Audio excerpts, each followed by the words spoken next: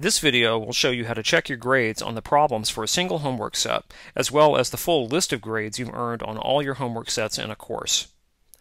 Log into WeBWorK first. Then look for the link that says Grades in the left sidebar and click that link. This gives you a page with all the homework sets you've been assigned so far in the course, both the ones that are closed and the ones that are active. For example, Delilah here has earned a grade of 2 points out of a possible 3 on homework set 1, which we can see by looking at the number under Score, which lists the grade she earned, and comparing it to the number under Out of, which lists the number of points total on the homework set. The entries off to the side show that she got the first and second problems correct because they are marked with a C. She attempted the first problem 3 times and the second problem 1 time, but she got the third problem wrong. If a problem allows partial credit, you may see a decimal number appear in this top row.